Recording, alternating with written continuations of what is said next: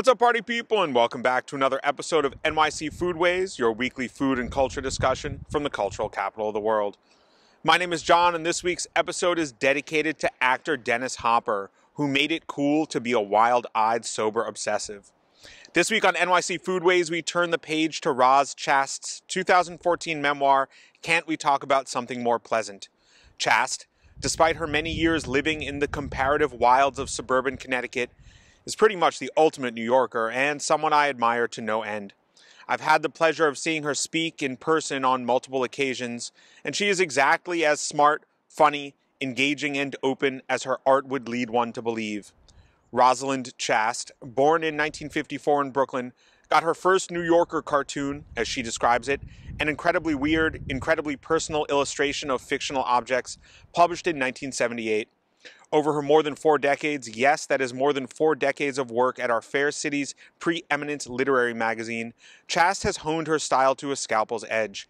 Her work is instantly recognizable both in style and substance. It's also recognizable, at least to one fellow Jewish New Yorker, on an almost mitochondrial level. More than once when reading Can't We Talk About Something More Pleasant, I wondered aloud if Chast and I were related, as her experiences so closely mirrored those of members of my own family. Judging by the absolute cavalcade of awards, prizes, fellowships, and positive reviews this book has received, Chast is either related to tens of thousands of her readers or, more likely, that the most personal is indeed the most general, that one really should write what one knows, and that our trauma is our prerequisite for growth. It all starts, of course, with pain. Chast's life and the lives of her parents seems to have had more of the stuff than normal, or perhaps she's just more open and honest about her family's pain than the rest of us are. There are tales of late-stage miscarriages, of hardscrabble immigration, of pogroms and cholera epidemics, even of murder. Can't We Talk About Something More Pleasant operates on 2 timelines. One is a fairly linear recounting of Chast's parents' final years. The other is a non-linear retelling of her horribly traumatic childhood. The sins of the parents, to paraphrase the old saying, become the burdens of the child, or in this case, become the basis for one of the most compelling pieces of autobiographical literature I have ever encountered. Emphasis on the graphical part. I had no nostalgia for the carefree days of youth, Chast writes, because I never had them. Yikes. Growing up, her parents, both children of immigrants, had it tough, really tough, and the hard knocks continued after they got married. The concept of looking for something better, Chast writes of her parents, or being happy, that was for modern people or movie stars, i.e. degenerates. Like most parents, like most people in fact, they lack the tools, awareness, and willpower to properly process their trauma so as to avoid harming their child. This was highly unfortunate for Roz, and highly fortunate for us, her readers, who are let into the pain of her childhood about as deeply as one can be without the use of a time machine. In typical fashion, well, for me at least, there is catharsis in openly sharing in another's pain because, as I see it, all pain is shared, try as we might to keep it to ourselves, as if safeguarding what hurt us could somehow stop it from doing so again, or to stop it from doing so to others. Obviously, the opposite is true.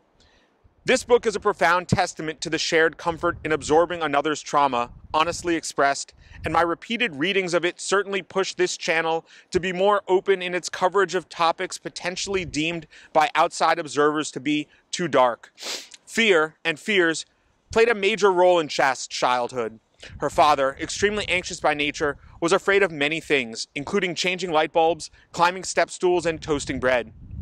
He bombarded young Rosalind with horrific anecdotes of death by flower pot and by baseball, of death preceded by headache or by rash or by lump.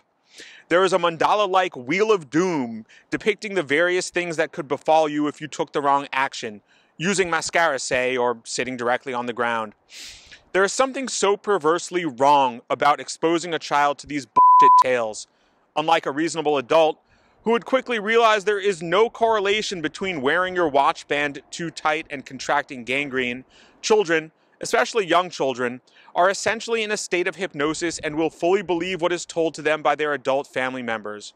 So is it any wonder that Chast didn't learn to drive until she was 38, and that the dominant theme of her work is anxiety?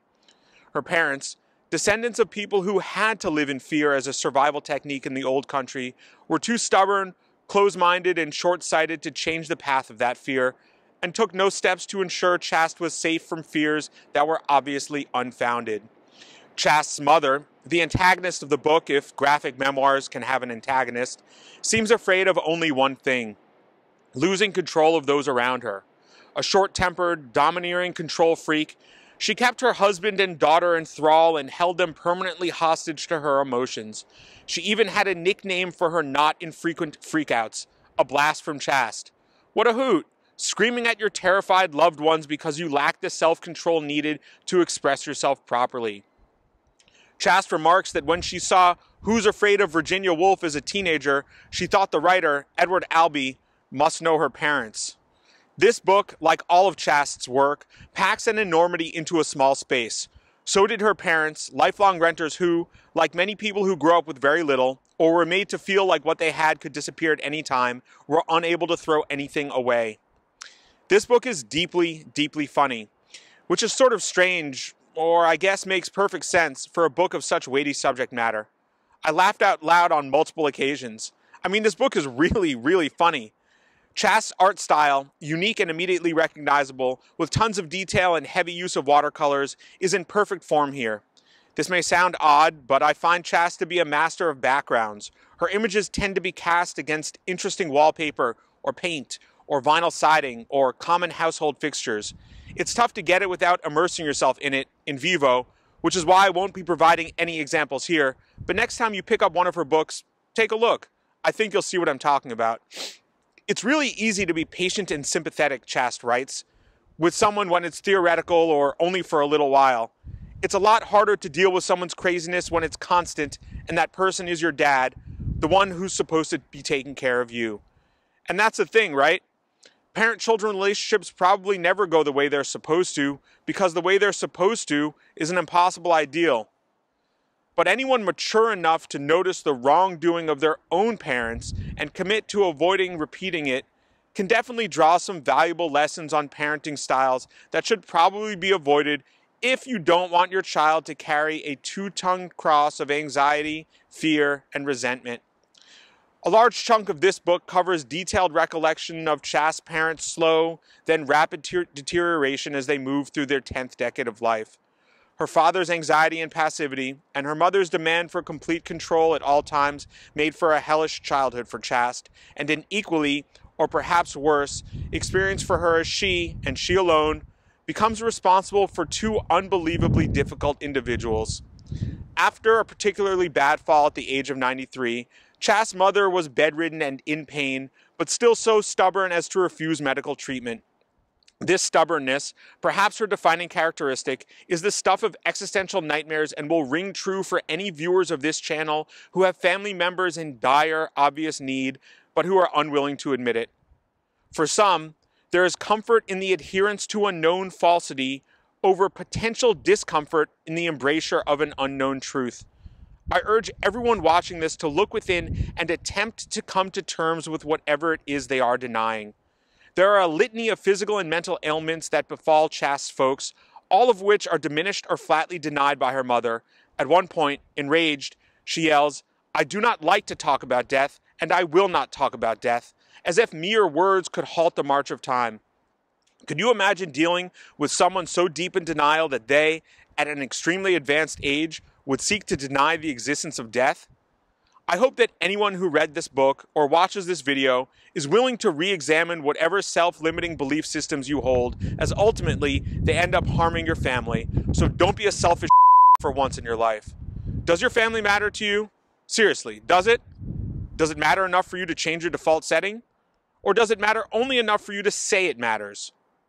I brought my mother from the place to the hospital to visit him every day, Chast writes, about one of her father's hospital stays. I dreaded these excursions. I resented taking care of her. She never asked me anything about how I felt about my father's decline. It was, as it always was, completely about her. Could you imagine someone writing this about you and sharing it with the world? I'm not a parent, but can't we talk about something more pleasant is without a doubt a lesson in parenting. That it is possible to be both a parent and a friend. That your negativity, your anxiety, your poor habits and your self-centeredness will create long-lasting scars in and on your children, and that, if you want to be okay, in any appreciable sense of the word outside of completely controlling those around you, or at least attempting to do so, you have to let go. Blessedly, for her readers, and undoubtedly herself, Roz Chast has beautifully, willingly, and publicly let go, in word and image, of what traumatized her most deeply. May this act bring us all a sense of comfort. Thanks for watching, and we'll see you next week for another episode of NYC Foodways. Peace.